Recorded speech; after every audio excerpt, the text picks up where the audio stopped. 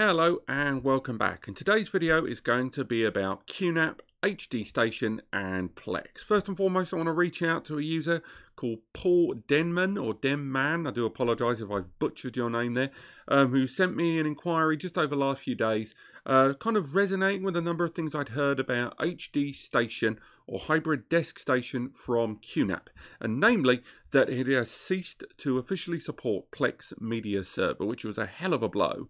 For those that aren't aware, HD Station is the graphical user interface from QNAP that allows users to be able to not only access their data locally and via the internet, but with the connection of a visual monitor like an HDMI monitor or TV, as well as a remote control, infrared remote control, mobile application like Q Remote, or even a keyboard and a mouse, allows you to almost zero latency access the media on your NAS and do a number of cool different things. And up until recently, it arrived with support of Plex Media Server. Consequently, if you did go into the App Center on your QNAP NAS, you would see loads of first and third party applications. And if you went down, you would find the app for Plex Media Server. You can install Plex, open up Plex, and access your Plex Media Server via your web browser.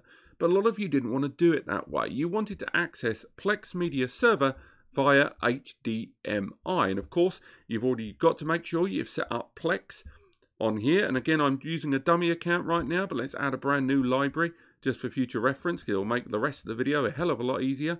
We're just going to select any old folder here. We're just going to click that folder there. We're going to click Add Library, just so we've got a folder there called Films. But I digress.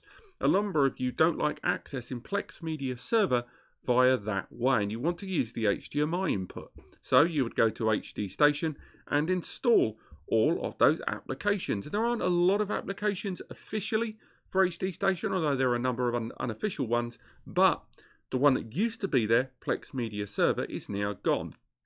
So today, I want to show you guys how to add Plex Media Server to a QNAP NAS using Hybrid Desk Station 4.0.6. This is going to be a short-term solution because I do believe there's going to be an official Plex app eventually, and it's just a question of Hybrid Desk Station now reaching this heightened version that they need Plex to come out with their own version. So the first thing you need to do is head up here to the cog. From that cog, go to the app repository right there. Repository, there you go. Now click Add to add a brand new app center. This isn't the only way to do it, but this is one way to do this and a bunch of other things. And once you've done it, you need to add this URL right here. I'm going to zoom it in for you guys, but that URL there is what you need, because when you click Add, you need to name the store and then add that URL in this window, and then click Add. Once you've clicked Add, it then adds it as an available repository, as you see there. So from here, once we've got that added on screen, it will add a new button right here. And this is the Unofficial App Center. From here, click All Apps. Now, once you've first added it for the first time, it will take a few seconds to cache a lot of the data, so it won't immediately show this screen the first time. But after this, you've now installed the Unofficial App Center, and this is where there's a lot of homebrew applications and custom apps. There's stuff like Amazon Music to synchronize your music channels, and loads of other applications for virtualization. There's lots of gaming ones.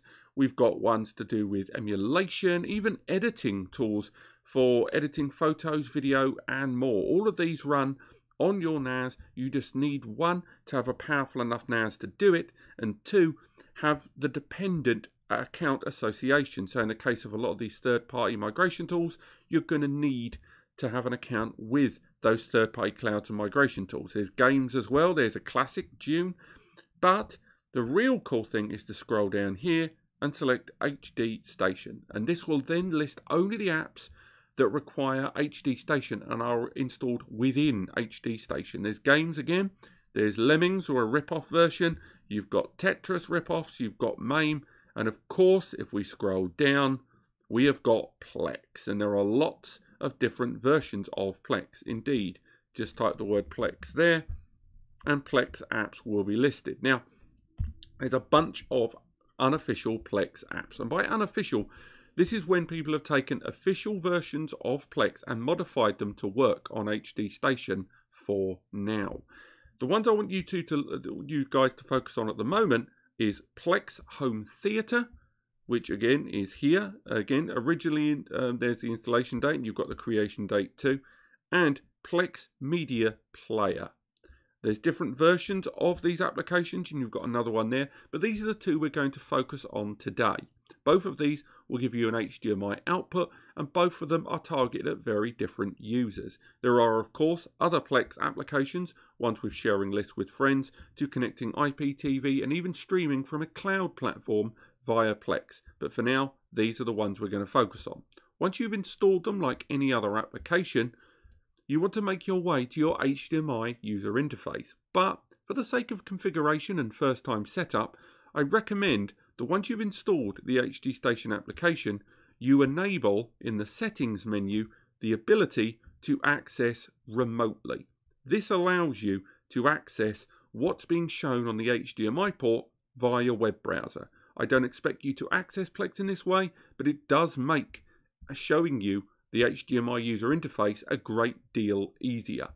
So as you can see, there is HD Station and our user interface with all the applications I've installed so far. My next video is going to be about the new version of Kodi that has been transferred onto the QNAP platform, Kodi Matrix. That's version 19, I believe. But for now, we've got our two Plex applications installed. Now, again, you will be accessing this via HDMI, not in the user interface you're going to see here. So what you're going to see is going to be a lot more fluid than me using my web browser as a web portal via VNC and using OBS to record on screen. So don't be too let down by the refresh rate being a little slower than you'd like. It's just because of the way I'm recording. And also remember that you will need to have installed Plex Media Server as a regular application on your NAS and synchronized it with your account to go through a lot of the PIN entry screens. So for now, I'm going to show you what I think is the lesser of the two options, Plex Home Theater. Now, Plex Home Theater, when you first run it, will ask to synchronize with your existing version of Plex remotely with the Plex Cloud. I've already done that, but it will invite you to do it on screen, and it may even ask you to enter a 4-digit PIN to prove that it's you. Now from here, the number of albums you create of films and the folders you add, there's that films one we added earlier, will be listed here. And then it will go through the different options available to you. Now obviously I've just created this folder, there's nothing in it. You can flick through different configuration options, but for the most part, if you've added some of the channels that Plex do offer for you to stream web episodes and stuff like that, they will appear there. And of course, you can search your library. But me personally, I'm not a huge fan of this user interface because, don't get me wrong, it works. It definitely does what you need it to do. And as you add more folders, they will be added here under Films. It's a very simple user interface. But for Plex, you don't come to Plex for simple. You come to Plex for the beauty of Plex. And again, you can change a lot of the options there. But for now, we're going to quit this application here and make my way into what I think is the better of the two. And credit to the people that made these applications. If you want to find out more about them, just head over to the information in the App Center for each app on HD Station. I'll get that loading in the background. That application is going to be loading there. We'll come back to that in a moment. And we'll go into there. Again, if you want to find out who made these apps, just click on the icons and you'll get lots of information about the people that made it and the people that converted it to a QNAP platform for you. So anyway, this is what you will see, the screen here, with Plex Media Server via that second application, what I believe to be the better one. It's our throwaway NAS Compares account there at the top, and the folders and files that we create will be listed here. We can head to the home page to get more information about those web episodes and things that we can stream within Plex, and I do think it's a better graphical user interface. You can then also switch to different users if you want. So if you've got different Plex accounts on a single system, you're able to flick between them here. But what's quite cool is changing the user interface, because the user interface we see here is not the full user interface of this version of Plex. We can flick to our folders if we so choose. There's the folder we created earlier on, but of course I've not added any media to it. Or we can change the user interface to one that's a little bit more familiar to those of you that have ever used the web browser based access or mobile applications. Using the buttons of your remote control, head over to the top right of the screen, and this will appear as soon as you press up, down, left or right, and from here you can flick to the alternative graphical user interface. And from here, this is still completely navigatable with a remote control or keyboard and mouse or the Wi-Fi remote control, but this is a user interface that a number of you may be a lot more familiar with, but may not display as well on smaller screens, so do bear that in mind. But there you have our entire Plex system and our folders in place. As mentioned, there is almost certainly going to be an official version of Plex on the QNAP HD Station platform very soon, but for now this works as an excellent alternative. Thanks once again, Paul, for your question, and for the rest of you that have wondered about how exactly to resolve Plex on HD Station in the latest version of the QNAP NAS operating system. Do let me know what you think. Click like if you've enjoyed this video, click subscribe to learn more, and I'll see you next time.